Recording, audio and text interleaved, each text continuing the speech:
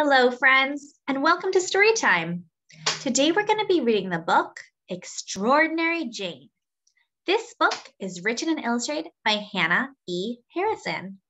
So this is the front cover, this is the back cover, and this is the spine. And the spine says, Extraordinary Jane. Okay, friends, let's get started. Extraordinary Jane.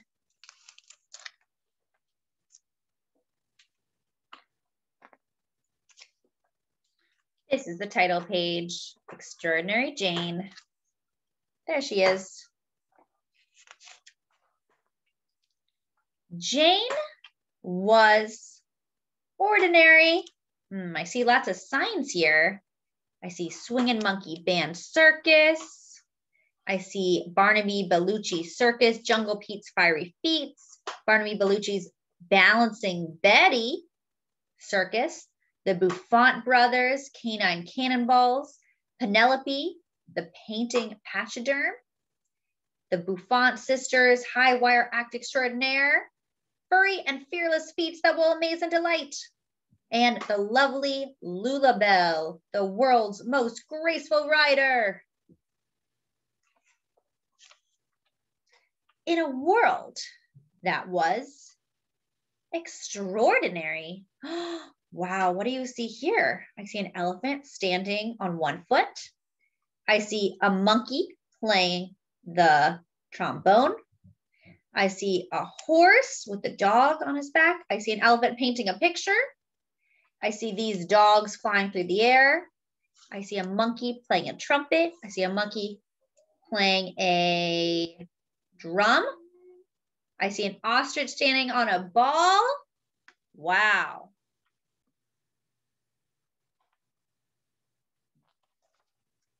She wasn't graceful like her mother. Look at her mother doing some sort of dance on top of a horse. And she wasn't mighty like her father. Look, her father was so strong, he could lift up an entire elephant. That's pretty impressive. Meanwhile, she can barely carry the bucket of poop. And she wasn't daring like her brothers. Look, her brothers wanted to be shot out of cannonballs. She's so scared. She's covering her ears. And she wasn't fearless like her sisters. Look, her sisters are all standing on a tightrope, and then they're standing on each other and making a pyramid. Wow, that looks very daring. Jane was just Jane.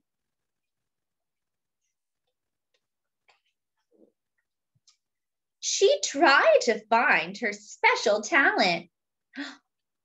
Oh my goodness, she's going to go up on the trapeze. But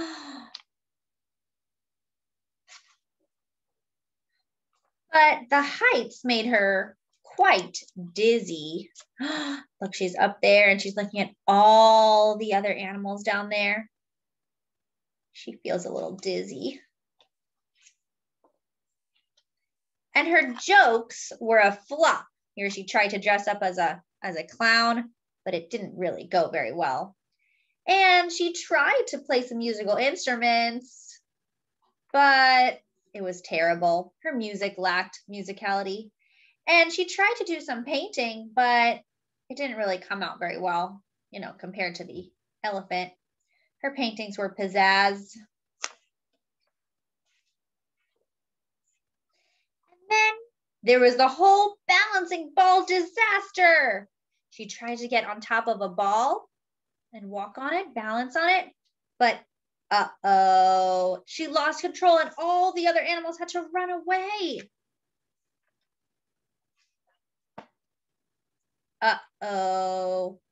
They all got very injured. Broken arm. Oh no, what happened to the elephant? Maybe he broke something. The bear twisted his ankle. The ostrich needs a cast on her neck. The elephant bumped his head. The Monkey did something else to his head. Poor Jane. Well, Jane was just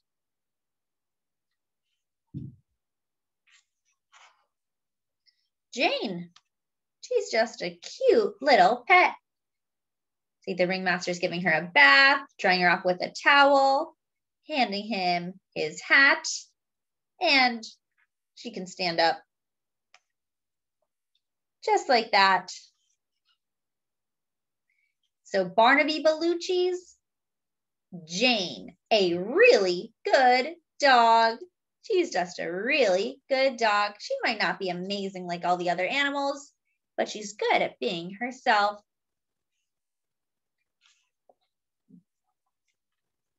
And that was enough. The end.